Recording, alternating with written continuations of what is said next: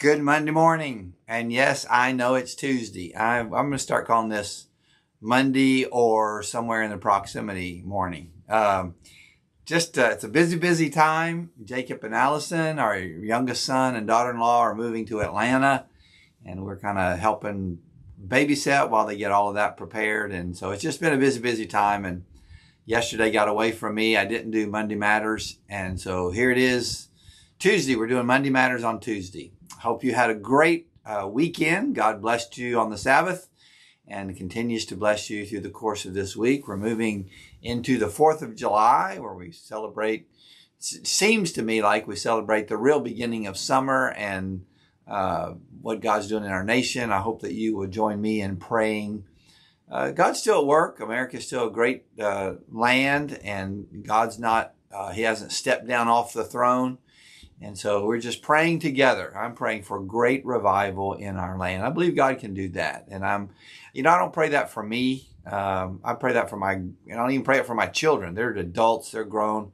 I pray it for my grandchildren. I pray that God would change the hearts of our leaders, that God would move our country into a different direction for the sake of my grandchildren. So that has nothing to do with Monday Matters today. This is a time where I take just a few minutes to talk about something that makes your life hopefully happier, healthier, and a little bit holier. And today I want to talk about the problem of proximity.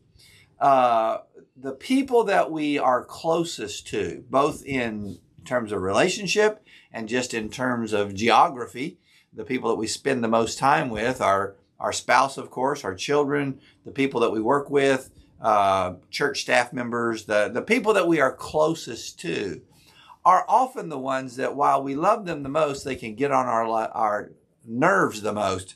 I jotted down a couple of things about them. No one knows me better than those people I'm really close to, but honesty from those people feels like more of an attack than almost anyone else. No one loves me more, and yet sometimes, because we are so close, no one considers my feelings less than those people that I'm closest to. And no one is more of a partner in life than, of course, my spouse, my coworkers. No one's more a partner. But in many cases, no one feels more like an opponent more than those people that I'm closest to. When we are close, when we're in proximity, there are things that can happen that just make those relationships very difficult.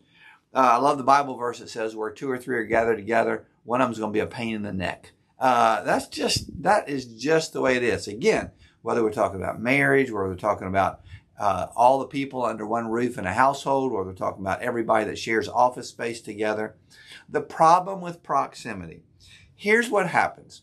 After we've been together for a while, we lose reverence and respect. We're behind the scenes. We know, we see their faults and foibilities and failures. And so we lose reverence and respect. We begin to take each other for granted. We assume a lot. Well, they understand how I feel. They know I didn't mean that. And so we begin to take one another for granted. We get irritated easier. We're just together more. And one irritation builds on another irritation, builds on another irritation, until before you know it, Doris says good morning, and it just bugs the daylights out of me. We are less inhibited to voice our complaints because we are closer, because we know one another better. We feel like we can voice our complaints more, it's good to be honest. But there are some times where we miss great opportunities to be loving and supporting because we're less inhibited to voice our complaints.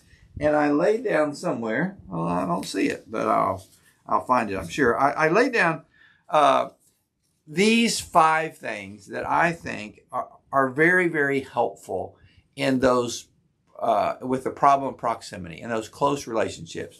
So I would encourage you today, people that you work with, people that you go to school with, people that live under your same roof, particularly spouse, to put these 5 things into practice. Number 1, make a conscious effort to see the good. Just decide, you know what? I am not going to just see the bad. I'm not going to see the negative. I'm going to see all the good things that this person has done for me. I'm going to see all the positive attributes that they have. Just make a conscious effort to see the good. Number 2, be intentional about complimenting. I talk a lot about the complimentary sandwich. If you have a criticism you need to make, pay a compliment, then make the criticism, then pay a compliment. Be intentional about compliment. You know, you really did a great job on that project. I want you to know how much I appreciate that. It took a real load off of me that you were willing to do this. Don't take it for granted that they know your appreciation. Be intentional. Number 3, practice patience. Patience, patience, patience. Why is it I can be so much more patient for that person that's in front of me in the shopping, in the Walmart line than I can with my children when they're running around the house? Practice patience. What I need for people to offer to me, I want to offer them patience. Number 4, speak the truth, but speak the truth in love. One of the most amazing verses in all of Scripture is Paul's admonition in Ephesians to speak the truth in love. And we fail when we forget either side of that. If I just placate, people please, never tell the truth, I don't help them to get better. But if I'm constantly critical, confrontational, and don't speak the truth in love, then it just kind of goes over their head. Speak the truth in love. And then number 5, this. Remember your first love. Jesus says to the church at Laodicea, you've left your first love. Remember your first love. Or maybe that was the church of Ephesians. I don't know. Return to your first love. Remember why you appreciated them so much. When I first started working in this office, man, I appreciated these people. I was excited to be here. I was glad to be a part of this. And now I've forgotten. Return to that. Problem with proximity. When we're close to people, both relationally and geographically, they can get on our nerves. So what we need to do is be very, very intentional about connecting with them in a way that's helpful, makes us happier, and perhaps a little bit holier. Well, thanks for being a part of Monday Matters on Tuesday today. I hope you have a blessed week. I will see you next week. We might say something about the 4th of July. Remind me to do that. Every day you can go to Facebook or Instagram and see a little statement that I make about roughly about this thing that we're talking about.